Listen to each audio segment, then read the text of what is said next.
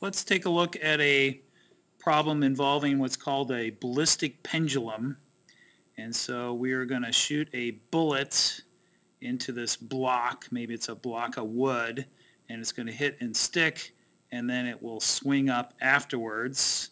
So it might look something like this. There goes the bullet, hits and sticks. They move together and reach some maximum height. And so if we measure this final height, we should be able to figure out what the speed of the bullet was before it hit.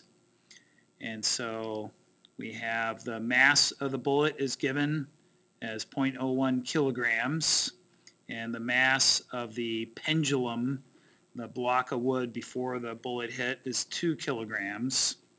And they rise to a height of 0.12 meters. You would typically measure that to the center of the block, but the change in height for the center of mass of the block, 0.12 meters. And so we want to work our way backwards to find out how fast the bullet was going before it hits. And so first we want to use conservation of energy to figure out the speed of the bullet and the pendulum just after the collision, but before they've started to move. So we assume the collision occurred instantaneously. And so conservation of energy would say that the energy at the highest point here, the final energy, would equal the kinetic energy just after the collision. And so the initial equals the final, or if you like, the kinetic energy at the bottom equals the potential at the top. We would set the potential energy to 0 here. And so we find out, we get 1/2 the total mass times their combined velocity squared is mgh, the potential at the top. The masses cancel, and we find out that the bullet and pendulum are going 1.53 meters per second just after the collision. Now, why don't we do this and go all the way back and figure out how fast the bullet's going by saying its kinetic energy equals the potential energy here. The collision is an inelastic collision. Kinetic energy is not conserved, so you can't do that. And so now that we know the velocity of the bullet and pendulum immediately after the collision, we can use momentum, which is conserved in an inelastic collision, to solve for the velocity of the bullet. So what kind of collision was this? It was a inelastic.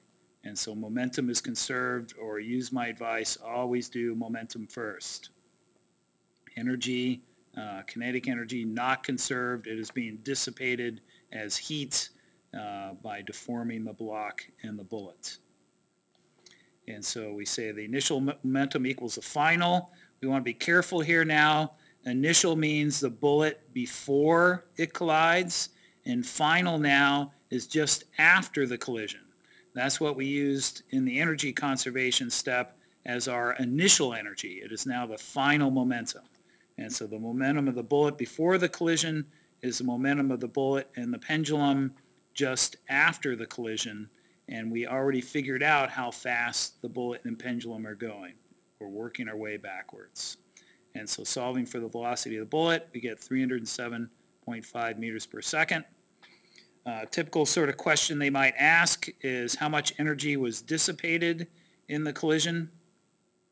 And so the initial kinetic energy was all in the bullets, 1/2 mv squared.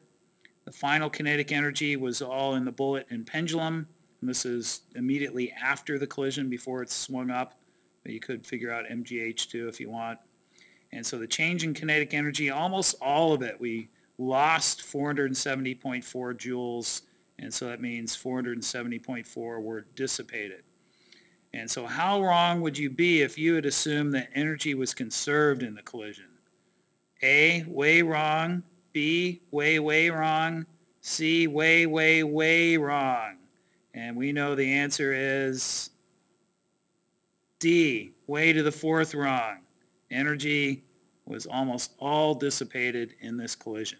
So always do momentum first.